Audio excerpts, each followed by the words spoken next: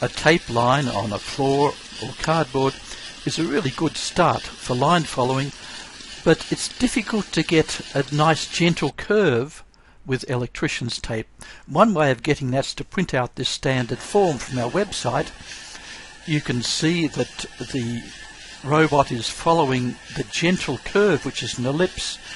It's gentler at the edges, the top and bottom, and is a bit tighter at the left and right sides of this. And you can follow the line in both directions. It's a nice gentle curve which gives you a good introduction and a good test for a line following robot to follow a curve. This template needs an A1 printer, but we also have some templates that can be printed out on an A3 printer. These curves are tighter and more difficult than the ellipse we have just showed you, but they have the advantage that they fit in with the standard size of the International RoboCup Junior Rescue.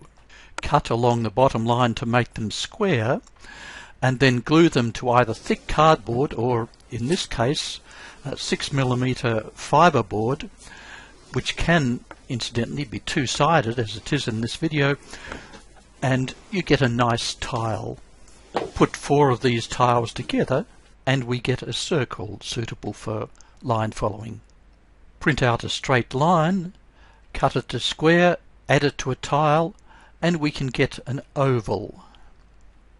Add a double curve and we start to get more complicated circuits like this one. We can also, instead of a quarter one, add a much more difficult wiggly bit, and we can add it to our circuit and make it like this.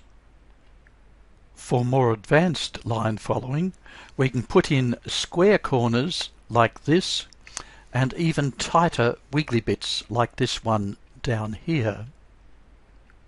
There is also a cross template which is handy if you're doing line following with 2 light sensors or color sensors, and also a T piece which can be used in a manner like this. We also have a blob end. This is handy if you're using a 1 light sensor or 1 color sensor robot for edge following. It can also be used in a straight line with 2 blob, 1 at each end, which is useful for timing your edge following robot to check how fast or how slow it's going and if your changes have made an improvement. These templates can be downloaded and used in your school or home.